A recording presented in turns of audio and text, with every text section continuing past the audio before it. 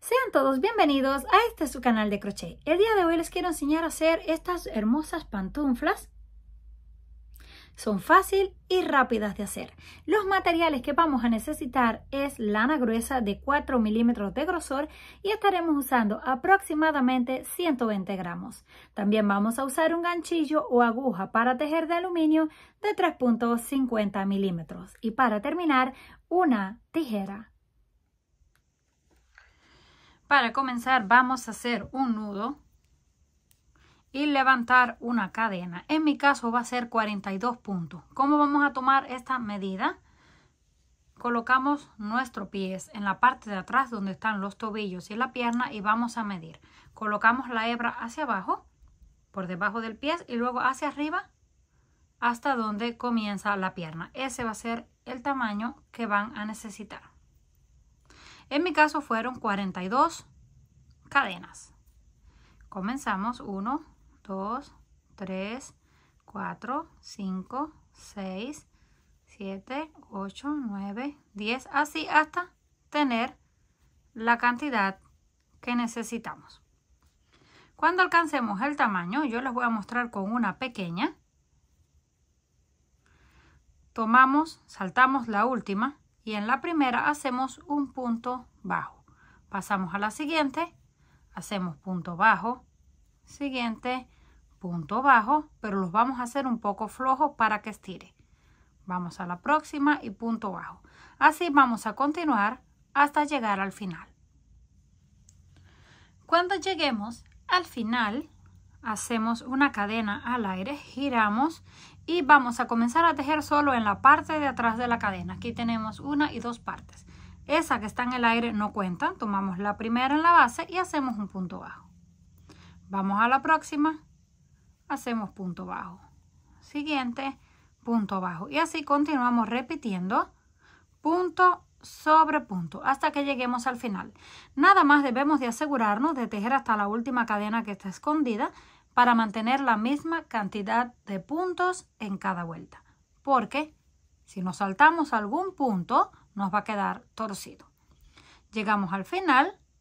Si quieren hacerlo en un solo color, solamente continúan cadena al aire y siguen repitiendo vuelta tras vuelta, solo en la parte de atrás. Siempre en la parte de atrás de la cadena van a hacer el punto. Si quieren cambiar los colores, como en mi caso, voy a hacer dos vueltas de color blanco. Cuando llego al final, cortamos la hebra, conectamos el siguiente color y repetimos exactamente lo mismo. No van a cambiar los puntos, solo los colores. Así vamos a continuar por la cantidad de vueltas que necesitemos. Una vez completemos el ancho deseado, en este caso tenemos 2, 4, 6, 8 líneas en color blanco, 6 líneas en color rojo, porque cada uno de estos representa 2 líneas. Ya tenemos el ancho deseado. Esto mide aproximadamente unos 10 centímetros, pero acuérdense que estira. Y de largo tenemos unos 27 centímetros, también estira un poquito. Esto va a ir doblado de esta forma, hacia arriba. Esta parte va en el talón del pie y esto llega hasta donde comienza la parte del empeine del pie. Ya cuando tengamos esto listo, vamos a hacer un nudo y cortar la hebra. Comenzamos en color blanco, terminamos en color blanco, pero ustedes lo pueden comenzar y terminar en el color que quieran. Ya tenemos listas las vueltas. Ahora vamos a conectar una vez más el color rojo, pero vamos a dejar un espacio en este lado, aproximadamente unos 6 puntos, y lo mismo en el otro. Eso va a ser la medida alrededor de la parte del frente nada más del pie. Aquí tengo uno listo para que puedan ver. Se ve algo así. Esto lo van a tomar, lo van a colocar en la parte del frente del pie donde están los dedos, de esta forma, que les alcance para cubrir por completo el pie. Esa va a ser la medida. En mi caso me quedaron 6 puntos a un lado, 6 puntos al otro lado. Lo vamos a contar para comenzar. Hacemos el nudo y contamos. 1, 2, 3, 4, 5 y 6. En el número 7 conectamos el gancho solo en la parte de atrás de la cadena. Vamos a seguir tejiendo exactamente lo mismo. Ahí hacemos el nudo, lo ajustamos muy bien y comenzamos con el punto bajo. Vamos a la próxima, solo en la parte de atrás, punto bajo, siguiente, punto bajo y siguiente, punto bajo. Así vamos a continuar. Cuando nos falten 6 puntos para llegar al final, hasta ahí vamos a llegar. Una vez llegamos al final, tenemos 1, 2, 3, 4, 5 y 6 puntos, que fueron los mismos que dejamos al inicio. Ahora de aquí comenzamos a repetir. Hacemos la cadena de altura, giramos, tomamos solo la parte de atrás de la cadena porque vamos a mantener exactamente lo mismo y hacemos puntos por puntos. Vamos a estar tomando esta parte, hacemos un punto, lo vamos a mantener flojo hasta el final, lo sacamos, lo estiramos un poquito y continuamos.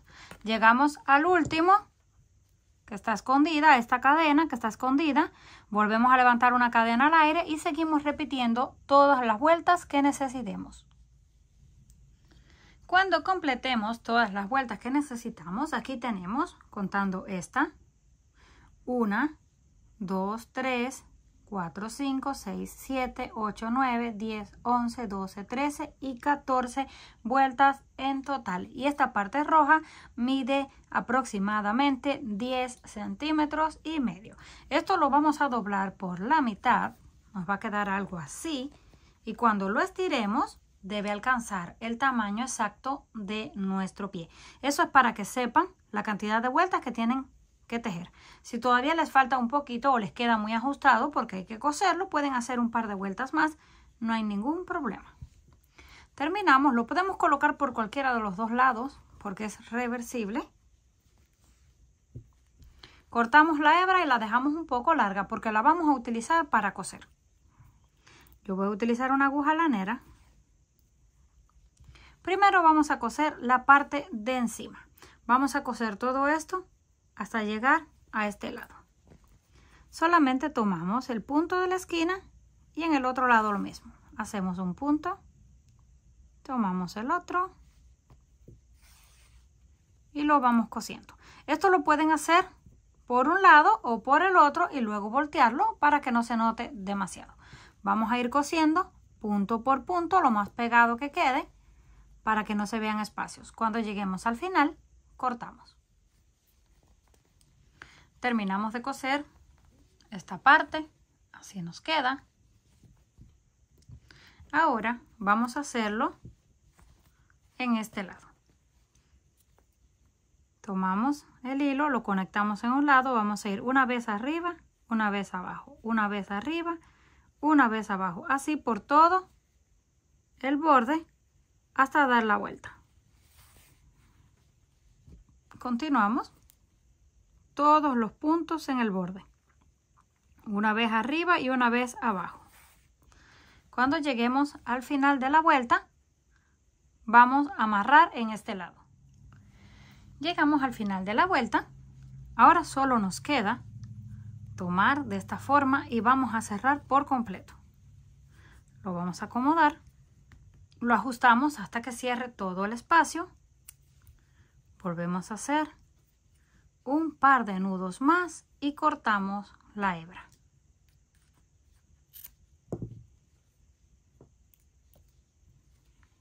Ahora lo podemos voltear o vamos a coser primero la parte de atrás y ya cuando terminemos de coserlo por completo, cortamos. Ahora tomamos una hebra de color blanco para que no se note y vamos a coser exactamente como hicimos en este lado. Un punto de un lado y un punto del otro lado hasta que lleguemos a la parte de arriba. Terminamos de coser la parte de atrás, la de encima y la del frente. Ahora sí lo podemos voltear hacia el otro lado para que nos quede del lado del derecho. Lo acomodamos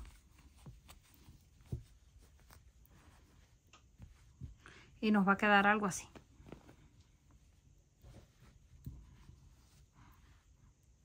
Cortamos las hebras que nos hayan quedado y vamos a dar un borde. Para eso lo voy a hacer con el color blanco, pero lo pueden hacer con cualquiera de los dos porque usamos los dos. Lo vamos a conectar justo aquí donde comienza el rojo. Ahí hacemos el nudo, lo ajustamos muy bien y ahí mismo levantamos un punto bajo. Tomamos el punto de la esquina, punto bajo, siguiente punto, punto bajo. Así vamos a continuar todo alrededor.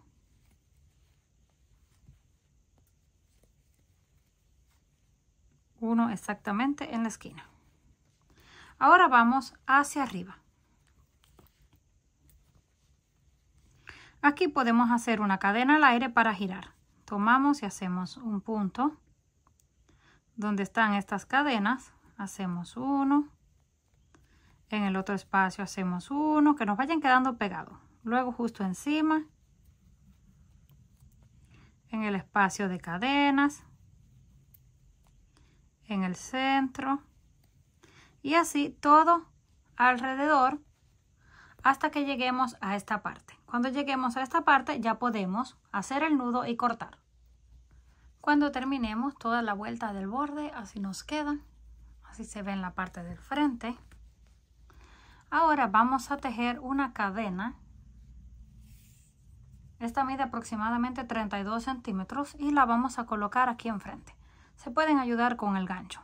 Yo la voy a tomar así doblada para que se vea más bonito por la segunda línea. Y hacemos lo mismo en este lado. Aquí donde está la segunda línea, o si gustan la pueden poner en la primera, donde ustedes quieran. Y con ayuda del gancho la vamos a ir pasando. La acomodamos que nos queden los dos lados exactamente iguales.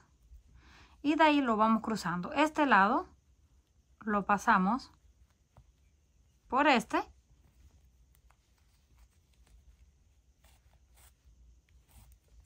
Y el otro en sentido contrario. Para que nos vaya quedando cruzado. Así vamos a continuar hasta que lleguemos a la parte de arriba y lo amarramos con un lazo. Una vez listas, así nos quedaron.